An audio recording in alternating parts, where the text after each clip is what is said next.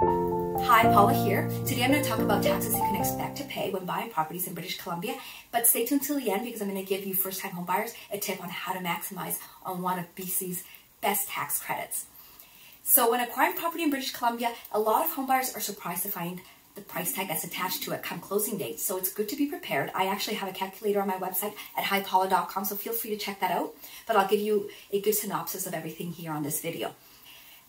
So the first tax I'm going to talk about is GST. There's a 5% GST that applies to new builds, to pre-sales, if you're buying a pre-sale condo, for example, to land or to commercial.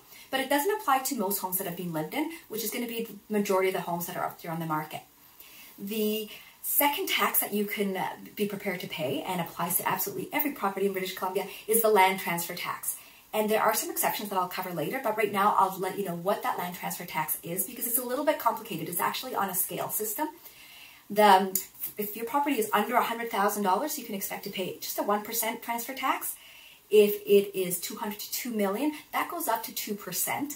And then from 2 million to 3 million, it goes up to 3%. And above 3 million is an additional 2%. So it can start getting really hefty there. Again, I do have a calculator on my website that you can go check out at hipaula.com. Now, there are some ways to find exemptions to that property transfer tax. The first one is when a primary residence, so a primary residence would be the home that you live in. The home is under your name and you're actually living in it. It's not a rental or investment property. So the first exemption is when your primary residence is being transferred from one family member to another. So that could be a husband to a wife or a parent to a child.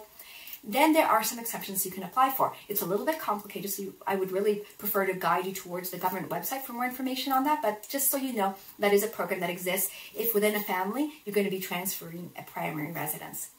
Now, the second exemption that you may qualify for is the newly built home exemption. And that one would be for houses that have been registered in the land title office after February of 2016. To qualify for that, you do need to be a person, so it can't be a corporation or a company that's purchasing the home. You need to be a Canadian resident or a permanent resident, and it needs to be your primary residence for at least 1 year. And then on the other hand, for the property to qualify, it needs to be under $750,000, be less than 0.5 hectares, and be located in British Columbia, of course.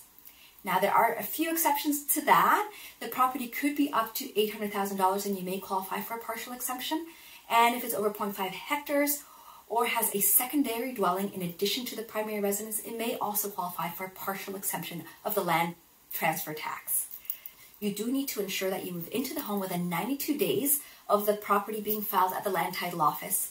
And you need to live there for at least the full year. Otherwise, you could lose that exemption. Now, the third exemption is the first-time homebuyer program. And that is a fantastic program, which I really encourage you to maximize. And I'm going to give you a little tip on how you can do that at the end of the video. For this program, for you to qualify, you have to be a Canadian citizen or be a permanent resident. In addition, you have to have lived in British Columbia for the last year or filed 2 out of the last 6 years your taxes here in BC. And very important, you could have never owned a primary residence anywhere in the world, nor have applied and utilized this program before. This program only exists once in your lifetime, which is why I encourage you really to maximize its use. For a property to qualify for the first-time homebuyer transfer tax exemption, it needs to be under $500,000. It also needs to be under 0.5 hectares.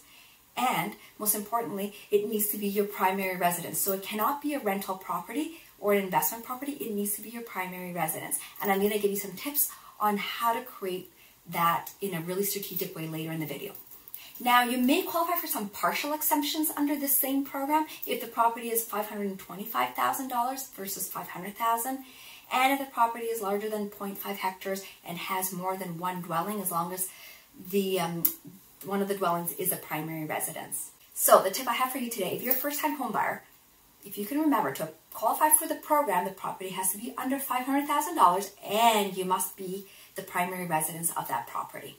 Now, you may not be able to afford $500,000 yet, but it would be a shame to not utilize that program to its maximum. So what I would suggest you do in that case is just buy a rental or investment property now, not your primary residence, so that you're not using up that program quite yet.